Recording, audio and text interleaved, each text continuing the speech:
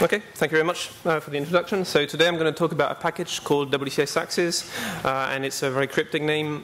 But the main aim of the package is to plot astronomy data, and also recently I found that you can actually use it to plot geospatial data, and I'll talk about that too. So I'm working at the Max Planck Institute for Astronomy, and I'm also one of the coordinators on the SciPy project. Now the work for this package was done as part of the SciPy project. We have a number of different packages for astronomy. And this is one of the new ones. So I'm the lead developer on it, but a number of people have also contributed either by code or by helping design the package in the first place. And in particular, Azra Nizami is my Google Summer of Code student, and she's been making great progress this summer in implementing some of the functionality that you'll see today. So the main aim of WCSAxes is to provide a way to plot image data and to seamlessly overlay arbitrary world coordinate systems. Okay, and world coordinate system is what is basically WCS. That's what we use for the acronym. And we want to take into account any kind of projection and distortion in the coordinate system. So I'm sure that this plot is going to be shown several times at this conference because of the Geospatial track, and it's a Python talk, so I have to have some kind of XKCD comic. But so basically this actually illustrates very nicely that, for example, when you deal with geospatial data, of course the Earth is basically more or less a sphere. Okay, we can argue about that, but it's basically it's some kind of spherical surface that you want to project onto an image in the 2D plane. And so, in fact, in astronomy, we have the same problem, because even though things aren't technically on a sphere, then basically we observe them as if they were on a sphere, and we represent them with longitudes and latitudes and the same kind of coordinate systems that you would use on Earth.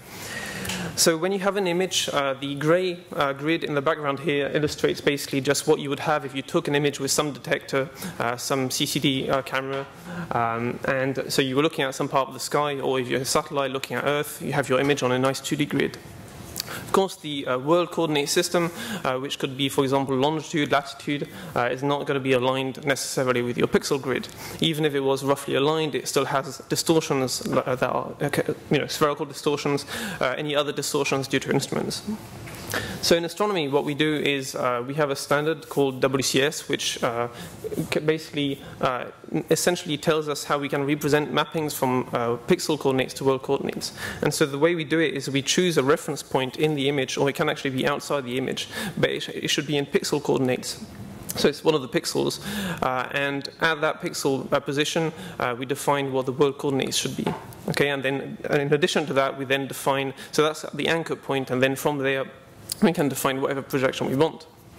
So the way we represent that, just to give a little bit of background to this, is we basically have essentially metadata headers which contain information about, so I can see if this works. So yeah, you have information about essentially the reference pixel up here, so that's the pixel positions at which you're defining your reference point. World coordinates, in this case, both 0. This is the increment, the resolution essentially in world coordinates as a function in degrees per pixel.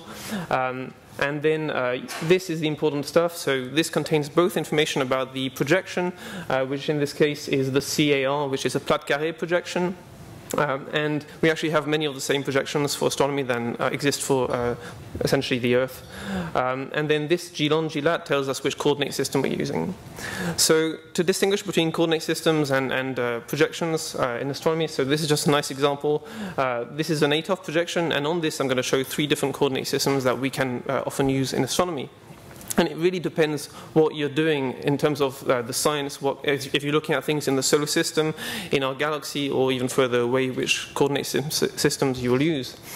So for example, this is an image in the infrared, in the far infrared, and the bright plane through the middle is the galactic plane. So when we are inside a galaxy, that's basically pretty much a plane, and we're inside the galaxy, so that when we look around at the sky, then we see a nice, essentially, the Milky Way, which is around a great circle.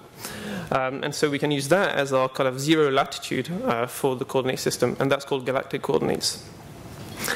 We can also use, there's another feature in this plot here, so the kind of light blue here, let's see, yes, down the middle there, that's basically dust from our own solar system, okay, and our solar system is not aligned with the galaxy.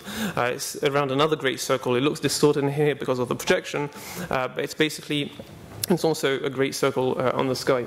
And so we can also use that as a 0 latitude. Actually, one of the most common coordinate systems doesn't have any features on the sky that really match, and it's actually just using our own, essentially Earth-based coordinate system and projecting it onto the sky so that the Earth equator corresponds to what we call the celestial equator, and we can also use that as our coordinate system. So this is just to show that we actually, for the Earth, we usually think, for people who are not Earth scientists, we think of, well, there's longitude and latitude, and there are other coordinate systems. But really, that's the main one, and it kind of makes sense. But when we look at astronomy images, it really depends what science you're doing, which coordinate system you use. Now, the problem that we try to solve here to plot these images with coordinate systems is not something that's new, and there are other packages that do it. So in astronomy, there's two main packages that I know of. One is because I co-developed it, so that's why I know about it, called ApplePy. And then another one called PyWCS Grid 2. Now, these packages, they do fine for a lot of kind of standard images. They're not. It's very hard to kind of go beyond and do things that are a little bit more customized. And so we actually got together with the developers of PyWCS Grid 2 and a few other people. And as part of AstroPy, we tried to come up with a kind of ideal package, essentially, that would allow us to do this. And hopefully, in the long term, would either replace this or at least provide the kind of core infrastructure that can be used by both packages. I should also mention there's the CartoPy project for geospatial data, and that's solving the problem a little bit differently. And there's a talk later this afternoon about this, so I encourage you to go see that too. Okay, so the basic design of this WCSAxes package is to try and basically decouple the concept of coordinates from the concept of axes. Okay, and this is a big problem with a lot of plotting packages by default. By default, what you get is something like on the left. You have some kind of rectangular frame, and then on each axis you have only one coordinate per axis. So the x-axis has the x-coordinate on it, and the y-axis has the y-coordinate on it. Okay, the axis at the top here has also the x, and the one on the right has the y-coordinate. So I've indicated these with slightly different colors, which are maybe not very easy to see there. But the idea is on each axis you only have one coordinate. It's fine for most plots, that kind of just, scatter plots and any histograms, things like that. But what we want to do is, if we have an image and the coordinate system is rotated compared to the image, then the coordinate system will then no longer follow this nice kind of rule of having one coordinate per axis. In fact, if you look on the right here, I've rotated it by about 30 degrees to the right, and now the x coordinate, the red ticks, which are essentially, the red ticks are measuring the y-coordinate, and those appear on all of the edges of the frame. And the same goes for the x-coordinate, which is shown in black. So basically, the problem is that it becomes much more complicated to plot this kind of thing. But that's the basic idea, is we want to essentially decouple the idea that one coordinate matches one axis. At the same time, we want to maintain an API that's as close as possible to Matplotlib, so that people who are familiar with Matplotlib can easily use this package. Now, of course, you can't do both completely, because the Matplotlib API by default doesn't necessarily support the kind of things we want to do. So we have to pick things that are Matplotlib-like rather than things that are exactly implemented in Matplotlib. And the last point is that we want to basically we don't want to have to modify how the image is shown. We don't want to distort the image. We want to show the image as it is and then just overlay the coordinate lines on top of that. So in practice, how do we actually do this? Because it's actually not trivial to do with basic Matplotlib. So, by default, the x-axis has the x-coordinates on it. The y-axis has the y-coordinates. It's only possible to assign, if you assign a tick locator to the x-axis at the bottom, you have to have the same one for the top by default. There are ways that you can get around this, but then every time you essentially try to do, so you can have multiple axes that are on top of each other, that are taking care of the different ticks, but then you have the issue that it's hard to rotate ticks, and so it turns out that the easiest solution is actually to have a new axis class which inherits all the methods from the normal Matplotlib axis class, but re-implements all of the drawing of the objects in the plot from scratch, or at least from the frame and the labels. And I should say that this is actually something that does exist in the map. Yeah. Can you look through what you mean by the AXIS versus AXES? Yes. I think any check, yeah. Can you repeat the question? Yes. Sorry, the question was whether it inherits from axis or axis. I need to check. I think it's. I'll check after. Yeah, I always get confused between the two. But okay. yeah, okay, I'll check. So basically, this has been implemented in the Matplotlib toolkit Axis Artist. So it goes part of the way of allowing you to basically draw from scratch all the elements from the axis. But there's still issues basically with, it still doesn't go the full way for what we want with having multiple coordinates per axis and making it easy to set the settings for these. Okay, so our solution is, for now, we re-implement from scratch, and hopefully maybe we can actually use some of this code and put it back into the Matplotlib toolkits or Matplotlib itself. Okay, so just to show a simple example of what this looks like, you basically, we start off with just a few imports. So we're importing Matplotlib. We use SciPy for dealing with, reading the astronomy files and setting up the projection from pixel to world coordinates. And then we import this WCSAxes class from the package.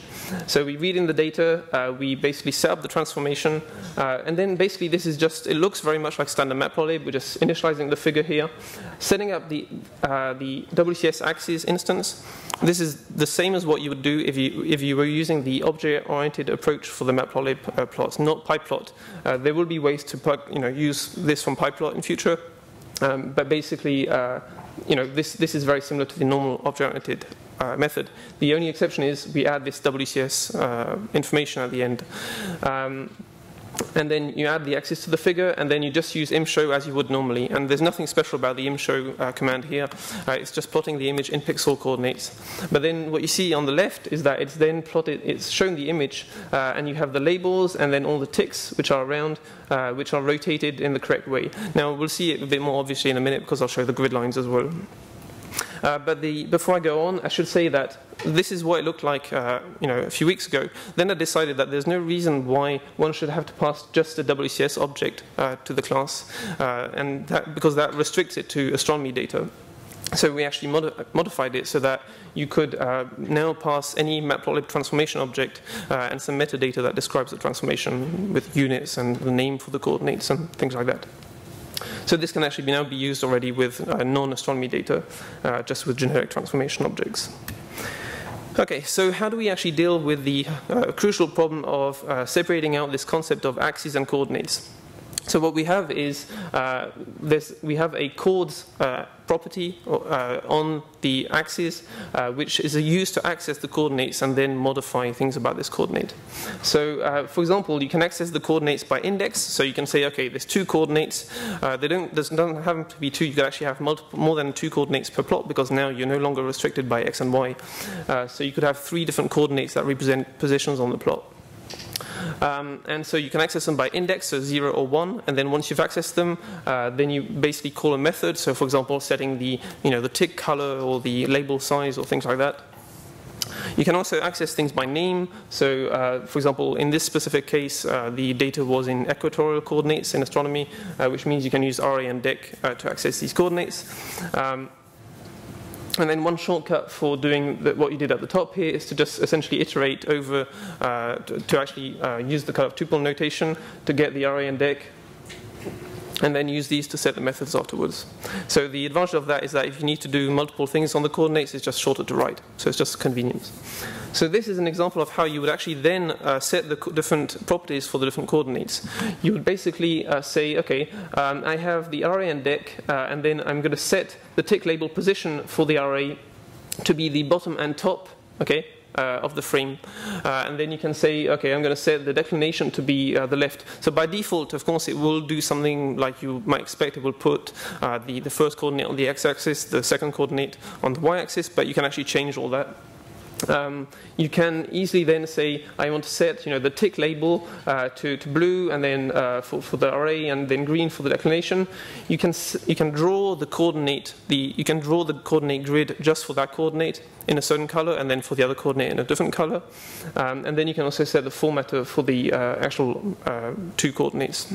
And in this case, we have this kind of shorthand notation for different angular coordinates. But in future, we also want to be able to just pass standard Matplotlib formatters. So using this, it means that you no longer have to ever type, have the concept of x-axis and y-axis. This actually also opens up a lot of possibilities. Like I'll talk about custom frames later on for the plots. One kind of feature that we implemented that it's not, I think we'll see maybe in a future plot, is also that we try to avoid overlapping labels. So when you have this kind of deconnection between the coordinates and the axes, you have more of a risk of overlapping labels. So we deal with that automatically too. Now this grid is actually pretty simple. It just looks like some kind of Cartesian grid that's rotated. But just to show that we can deal with more complicated grids, this is just examples of two projections that, for example, the conic equal layer projection and then polyconic projection on the right. I've never used them myself. I'm not sure why I would use them, but they look kind of fancy, so they're good examples to show that the grid works. Okay, now the key is actually that these projections are not hard-coded in any way in WCSAxes. We have no special cases for these. The only special case, I think, is the drawing of the green line here. But then, apart from that, all of the kind of grid lines are it just automatically figures out the range of coordinates that are visible in the plot. And then it will automatically set up the grid lines for that. And then you can also, if you want, specify a new spacing for the grid lines, but it tries to figure out everything automatically. So it's really nice that you can then pass any transformation object, and there's absolutely no code to modify in it, and it should hopefully do the right thing. Okay, so all right. This is now just an example just to show that it works nicely in interactive mode too. So you can go and take an image, plot the image, zoom in, and then pan around, and all of the kind of labels and ticks basically move around too. So it's fast enough for interactive use. So there's no really essentially high, it doesn't really take that long to compute, so interactive capabilities still are there. We haven't actually really aggressively optimized it, so if it turns out that there are some performance hits, then we can actually go and try to optimize things. For now, we were concerned with just actually getting the functionality working. Okay, so I've talked about images on the sky. Basically, it's not the only thing we can plot. So this is now an example of what we call a spectral cube. So it's basically an image on the sky, but as a function of wavelength or frequency, which you can convert to a Doppler shift. Okay, so it's as a function of velocity now. If I go through this cube, okay, this is a star-forming cloud. So basically, it's just a giant cloud of gas and dust, and it's moving in various directions. There's some turbulence in the cloud, and that's what you're seeing as you're slicing through the different velocities. You see basically the different the material in the cloud at different velocities. Okay, so this is still a plot on the sky. There's nothing new. It's just a series of plots that are made into a movie. But what you can do is you can take cubes like this and you can slice them along a direction. So you can say what I want to do is to slice, to make a slice basically in the vertical direction here like this. So I'll just show over here. I'll try, it's a bit harder. All right, and then basically to take that slice and to make a plot of position versus velocity. So this is what this plot is. So this is now declination on the y-axis, which is like latitude, and then velocity on the x-axis. And where it's brighter, there's more emission at that velocity. So the way we deal with this in WCSAxes is we basically have an additional slices argument for the WCSAxes class. And that takes basically as many items as there are coordinates, and it specifies which ones should go on the x-axis of the image. That's the only point at which we talk about x-axis, the kind of, because we're showing rectangular images. And then which one goes on the y-axis, and then for all the other coordinates, we basically slice them at a certain index. And so this means that you can actually take a 5-dimensional cube which has various positional information and go and slice it in some way, and then you'll still end up with the correct coordinate system. Okay. So I should mention that we basically have all of the methods from matplotlib by default because we're inheriting from the axes class. And so basically the key is that if you use them by default, it will show things in pixel coordinates. And data coordinates, basically. If you want to show things in world coordinates, we've actually provided a convenience to do that. Now, the matplotlib, all of the matplotlib methods and classes, or many of them, have this transform attribute, which you can pass some kind of arbitrary transformation, and it will then allow you to plot something in a different coordinate system. And the idea is that rather than having people re-implement their own conversion from world to pixel coordinate in our case, or between coordinate systems, we provide this convenience method called getTransform, which you can use to basically get a transformation, a predefined transformation. So this is an example here of basically how you have, you try to plot a rectangular patch. So if you just essentially create the rectangular patch and you just put values in there, no transformation, and you add the patch to the image, it will just create this little one down here, which is aligned with the pixel coordinates.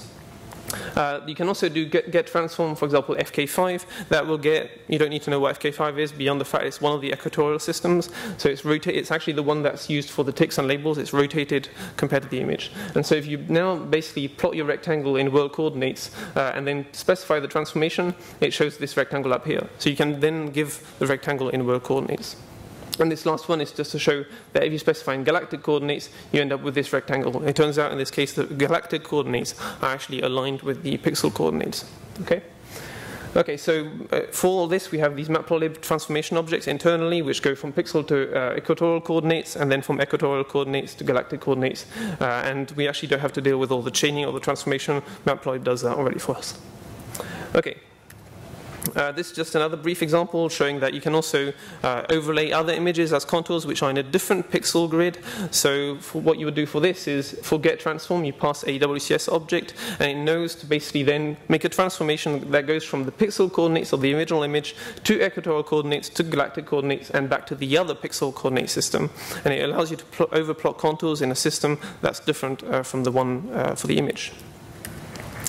Okay, now this is just one last example that you can basically show multiple coordinate systems at the same time. So that's actually one of the reasons why we developed this package, is to also be able to show multiple coordinate systems. So you can have multiple ticks, multiple coordinates on each axis, and then overlay coordinate systems on top of that.